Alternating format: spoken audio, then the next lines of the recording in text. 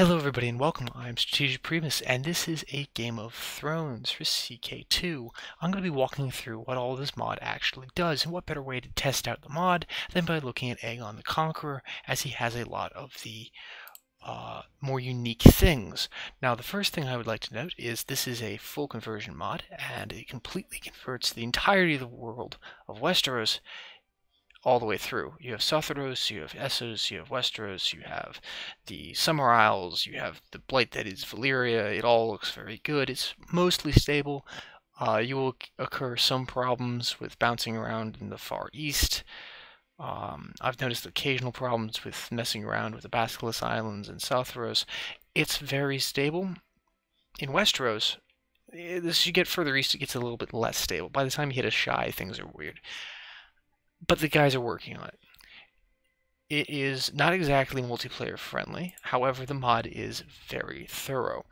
As you'll see here in the game rules, it adds a couple of different bits here.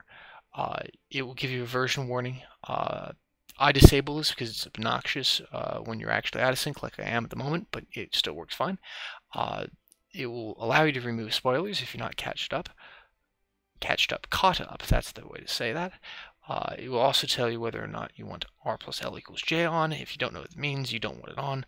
And the usual stuff in here until you get all the way down to...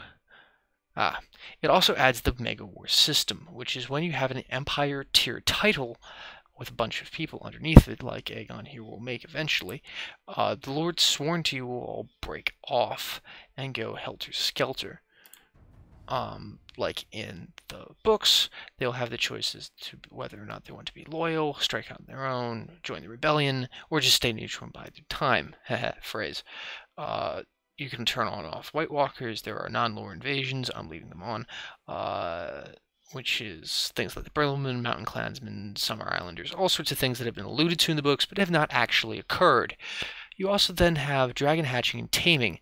There are dragons in this, obviously, and you can manually change how difficult it is to deal with them. These will dramatically change your playthrough if you're actually playing through a start date with dragons in it. There's also the High Valyrian Call, which basically makes it almost impossible for anyone to become High Valyrian that isn't High Valyrian. You can change the outcome randomness of duels. I like setting it to low for obvious reasons. I don't like being killed with a kitchen knife. Battlefield 2 occurrence, I always set it to more frequent because they're hilarious to watch. Nomad invasions, I let that happen. High Lordship creation, this means you have to have a title in the High Lordship to create it. You can allow for disinheritance and abdications. They also have colonization for those bits that are not quite settled at the moment, so like Old Stones. And then later start there is Summerhall. Sorry, clearing my throat. And you also see the usual Shattered Realms Symmetrical Start. And then we get into the Expanded Realm Ambition. So if you have a very ambitious leader, you will have decisions that you can let your lords... you can bring up to your lords a petition to allow you to go and invade somewhere else. You have to be ambitious or ruthless or greedy, and basically it's a, hey, I'm an Empire tier guy and I have no de jure on you, but you know, I'm a warlike king. I'm gonna go over there and take it. They've completely worked the female marriage AI.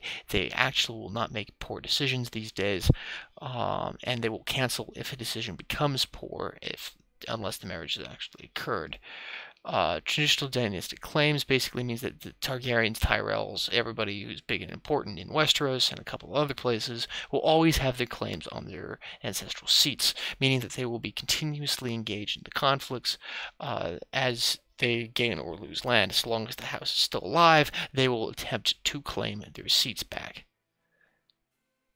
And there's dynastic stability, which basically means that if you're going to war with a title and you have a claim on it through their dynasty, you can become their dynasty. It's silly, but I understand why they made it. I always allow fabricating claims because it's very notable. And there's dynamic coat of arms in this. Basically, I'll show you what that does by starting this game right here. Let it load up. Come on, come on. The reason why I'm showing you with Aegon is he also has a couple of the other features this mod adds, like your Valyrian Steel Sword. He, of course, has Blackfire, which will only in this give you a plus 0.25% monthly prestige, which is pretty good. However, it may also give you a certain amount of dual skill. It doesn't say that it does, but I've noticed that characters with Valyrian Steel Swords tend to do slightly better in duels than those who don't. He has Formidable Fighter, so this mod adds fighter variation traits. There's Formidable, Skilled, Trained, and then, what's the lowest one again? Trained, Poor. That's it. For fighter tiers, it's up to 4, which is Formidable. And of course, it also adds dragons, which need to come in at the moment. It does not start with load, so I'm just going to do the things I reflexively do when playing as Aegon. Ah, yes.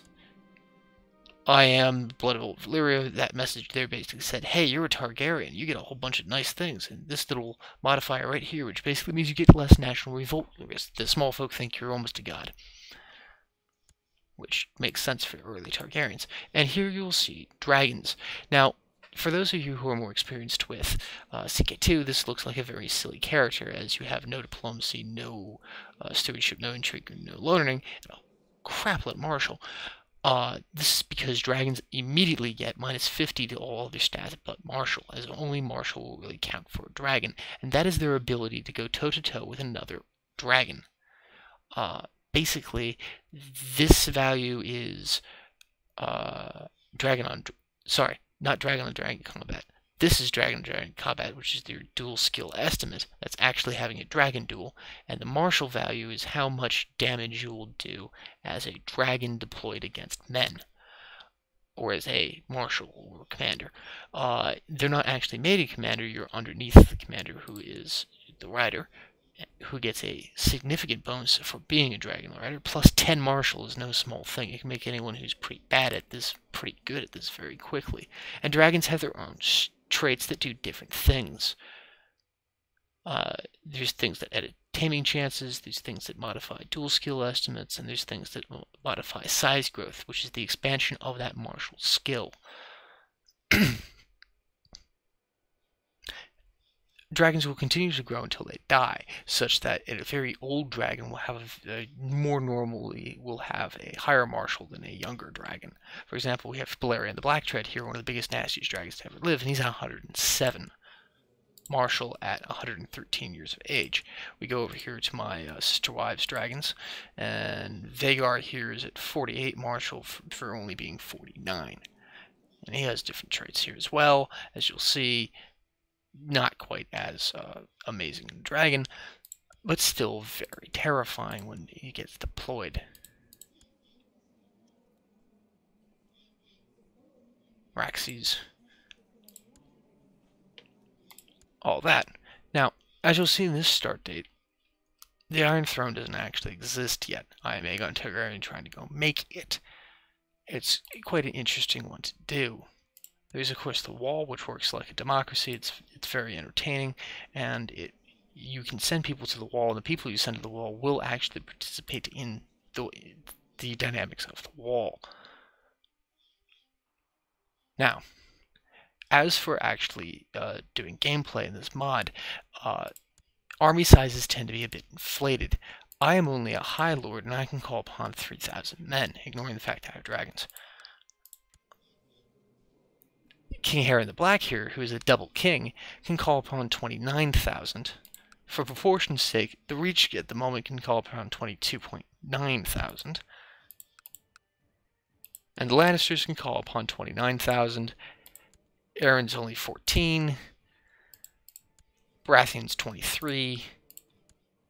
And Dorne 24.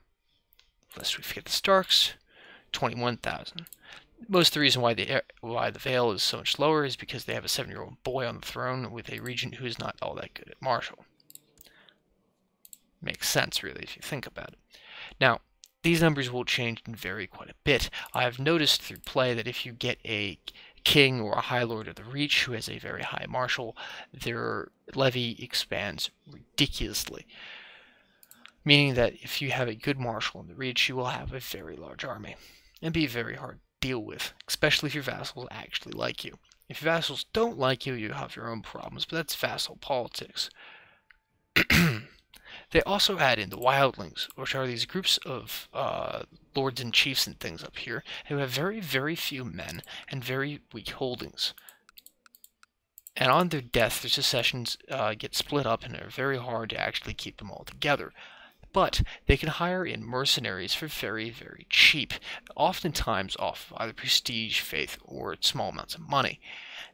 And these bits of men that you can add onto your force actually begin to add up pretty quickly once you start eating up these other tiny little chieftains and things to start making a bigger, badder wildling, such that you can very easily become a king beyond the wall, given the right sort of situations and being the right kind of a chieftain, and truly combat the Night's Watch. You will most often be fighting very small amounts of men until you actually become a king beyond the wall, where you're going to have to deal with somewhere around 3,000 to 6,000 Night's Watchmen.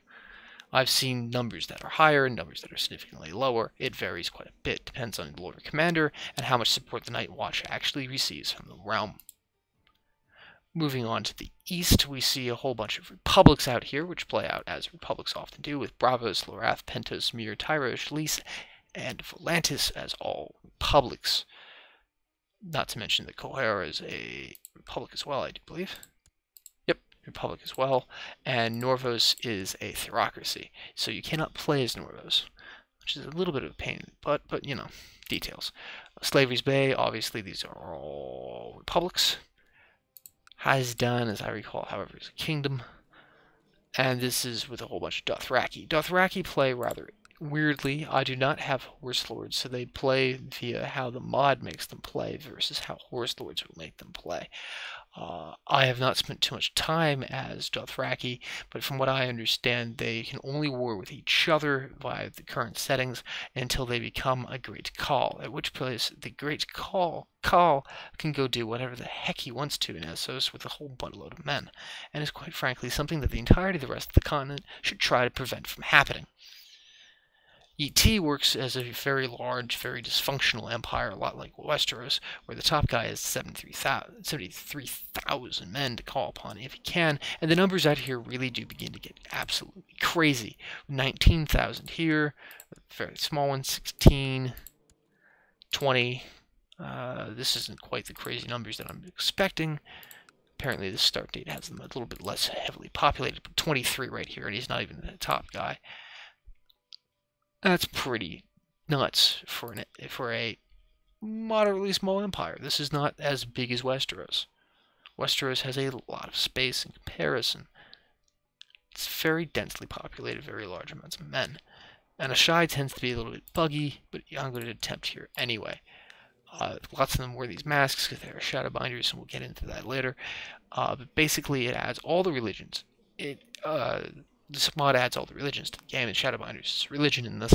And out here, things get a little bit weird with mysticism and voodoo and all the silly lore things that Martin likes to put at the edge of his world.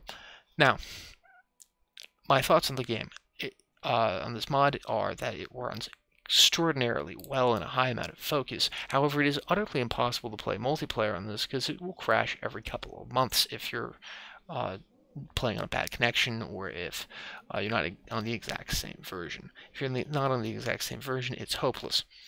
Now, have I had multiplayer experiences on this work pretty well? Yeah, but they were difficult to set up and were, I'd argue, more trouble than they were worth.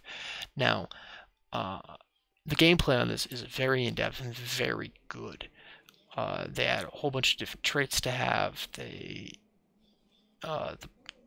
The various different ways of interacting with people are expanded by quite a bit. There are Kingsguard, blood feuds, all that good stuff. Valyrians can choose syndicate faiths and a whole bunch of things. There's a slave trade in existence if you're the right kind of ruler. You can fully interact with the Iron Bank. You can legitimize your bastards or other people's bastards or all that sort of thing. You can buy Unsullied. There's a whole tab for managing dragons. There are blood feuds, which, yes, can happen to you and against you. You can create them if you start whacking off a family too hard. I've had one or two be created. You have to really try at it, though. And it can happen to you, as in somebody... some of the AI can sometimes mess you up enough that they go after you. Now, as for people actually using the treasury, there are crowns in this game. This is the Crown of Winter. It's the Stark's old school crown, back when they were kings. This is the one they gave up to the Targaryens when they came north. It does what it says on the screen. Quite frankly, I kind of wish they updated the Valyrian steel swords to work with the treasury, because I think that would be a bit cooler than how it is at the moment. However, I completely understand that they've been working on this mod since long before the treasury was even a concept in Paradox's mindset, and I am alright with how it works. It's not the smoothest thing in the world to have it like this, but it will always be inherited to the right people, depending on the rules of the sword, and most of them will run just fine. There's also a whole tab for keeping track of them right here to show it's Valyrian blades. Here they are. And it will even explain to you the rules of sword inheritance. Usually it goes to the current heir of the same dynasty. If your heir is not of the same dynasty, it will go to a child of the same dynasty, sibling, then to a member, then it will go to the current heir, then any child, then your spouse, then your liege, then any vassal. Except for Dawn, which has its own rules of House Dane, which is entirely historically correct, and a Targaryen or a Corbray will usually pass Dark Sister or Lady Forlorn, Dark Sister for Targaryens, Forlorn for Corbray, respectively to the head of the house upon their death, and it will then be granted out from there. So, for example, should my sister Visenya end up dying, I will then have the choice to bestow Dark Sister on whoever I want to. And if they're still a Targaryen or a Targaryen bastard, they will usually give it back. Now, as for tactics in this game, dragons are immensely powerful.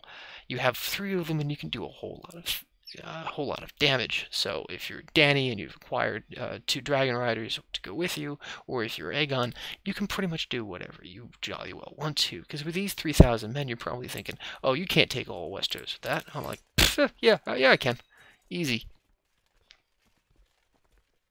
Let the decision come up. Unless I didn't actually click the right thing at the beginning. There's usually all manners of quest-like things and quest-like decision branches for Targaryens and other people if they're part of the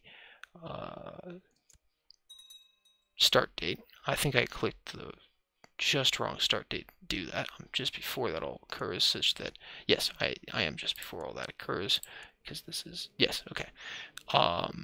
So this is the one without all that, because I was just sitting here to explain the mechanics to you without actually playing the game. I hope you liked this video. I hope I've explained at least something about it. And yeah, this is a Game of Thrones mod for Crusader Kings 2. I will put the link to how to get the mod in the description below. Have a good day.